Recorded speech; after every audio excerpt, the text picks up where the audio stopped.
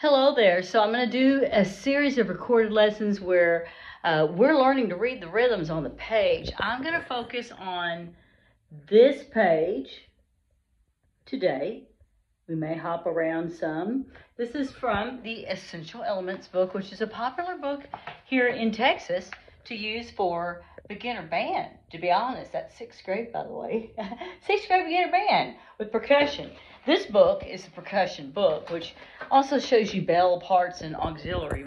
But our focus for today is going to be reading some of the rhythm stays that are in the back of the book. This is page 42. Now, I'll probably be lifting the phone going back and forth to make sure you see the rhythms. So let's do that first with this one. And maybe I could do some of it this way where you can kind of hear it. So we're going to start with line 1. And as you're looking at line 1, it's going to be super basic, which I know for playing on percussion, it's pretty simple to play it.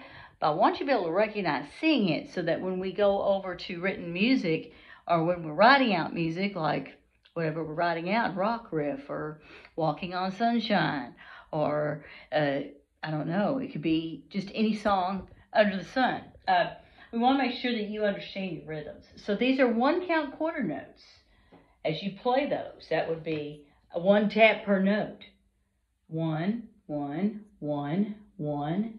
That's a quarter note rest right there. So that's a rest, a silent beat. You could say rest, 1, 1, 1.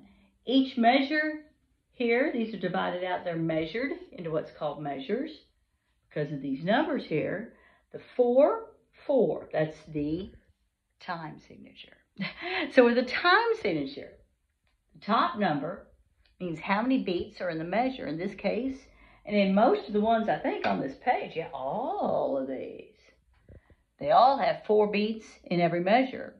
That could be added up a number of ways. You see some of these look different down here. It just depends on what the rhythm is. The quarter note, which it says on the second part of the fraction, 4 counts per measure.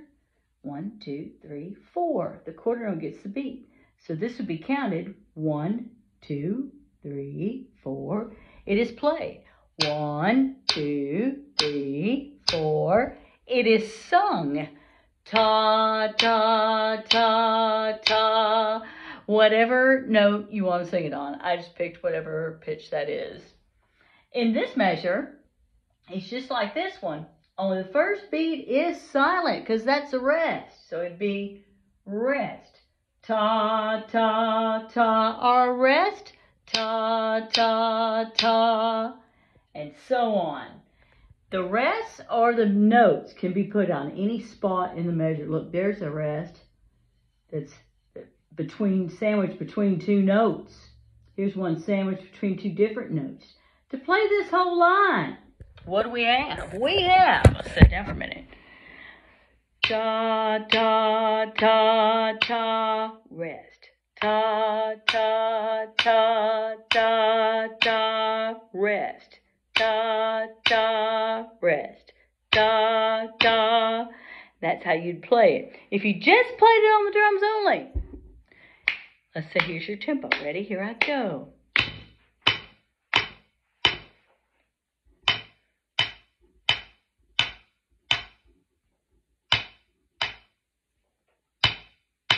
That's how that would sound. Okay, let's look at line 2. It's simple on drums also, but the thing that's hard about line 2, and would be hard for many percussion people, that we have some notes that are longer, like this. This is a half note. And when you play that on the drum, there's nothing to sustain the note unless it is a drum pad that echoes, or like on piano, if you play a half note. Bum, bum, ba, it would hold out, or if you sang it. But on the snare drum, it just sounds like, it's going to sound like that. And you just, in your mind, you make sure you make enough space.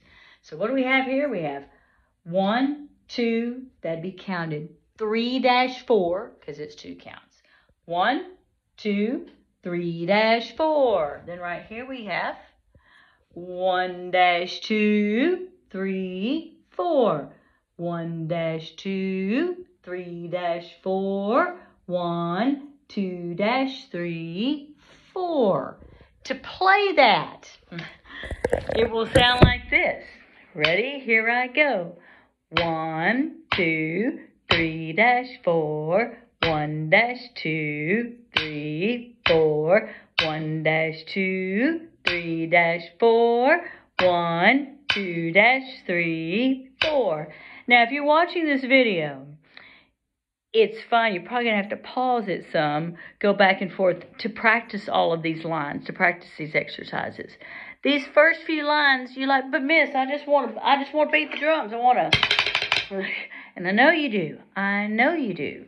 But I want you to be able to read what you're doing before you start making noise. And instead of making noise, you're playing what is on the page. You're playing the rhythms. They do get more complex quickly, okay?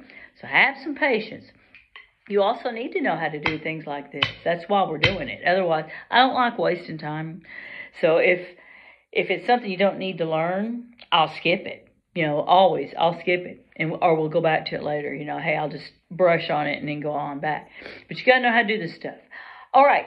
These rhythm studies, you can practice these lines separately or make them one giant song. That might be fun, too, to make them one giant song. We're going to go on to the next line, which is kind of a combination of what you just saw. Now, I'm going to show it to you. I want you to pause the video, looking at it, and see if you can count this without my help. We have quarter notes, a rest, 1 count rest. Here's a note sandwiched between another note with a rest. Remember, this note's longer, okay? Oh, my shadow's not covering it up. There we go. Then we have a rest at the beginning of the measure. That's a trick. That'd get a lot of people. Note, 2 count note, 2 count note, rest, quarter note. So pause and see if you can do this. And then I'll play it for you. Okay, you're back. And here it is. Okay, this is line 3, which starts with the number 9. Here we go. And 1, 2, 3, rest. 1, rest. 3-4, rest. 2, 3-4, 1 2, rest, 4. That's what we have so far. Now, starting on line 13, we go to eighth notes, which are a different thing to count. And you've played eighth notes, but we're going to go back right now and make line 1, 2, and 3 a giant song. Okay? So let's do those together without stopping. Okay? I'm going to go about this speed, which is kind of fast. It may be against my better judgment, but why not? If it's too fast, you can go home and adjust it, of course, and pause it. Ready, beginning, here we go. 1, 2, 3, 4, rest. 2, 3, 4, 1, 2, rest. 4, 1, rest. 3, 4. Hey, time out. Did you notice I'm saying it? As I play it, make sure you also say it and play. If you try to guess and you're looking at it and not saying it, you'll be much more likely to mess up. So go on and say it. Here we go again and beginning. 1, 2, 3, 4, rest. 2, 3, 4, 1, 2, rest. 4, 1, rest. 3, 4, 1, 2, 3, 1 2, 3, 4, 1 2, 3 4, 1, 2 3, 4, 1, 2, 3, rest. 1, rest. 3 4, rest. 2, 3 4, 1 2, rest. 4. Hey, that's not easy to do. So if you were able to keep up with me on any of that, yay! You might be here. You might be here. You might have had wah, wah, wah. And any of those are okay. To be honest, I went very fast. And it's sometimes difficult until you get used to playing like that. How do I play like that?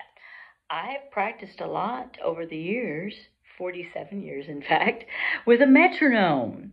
The low. And it keeps you steady and it keeps you honest. Especially if you're playing drums. You need to make sure that you practice with the metronome. It'll help you to keep things together. Because if you don't, and you're not keeping the tempo steady, oh my gosh, it can be a big problem if you're trying to keep a band together later and your tempo's not steady. You're going to throw everybody off. So it's good to practice with the metronome. All right. Speaking of, you could adjust it to anything. Playing those first 3 lines. You could go back to 80, maybe like be here. 80 beats per minute.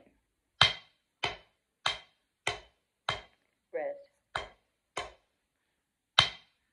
You could say slime, slime, slime, slime, or whatever we've done before. Pow, super, all the word association. Plum, plum, plum, plum, rest. Plum, plum, pear. Any of that will work, okay? Happy practicing with that.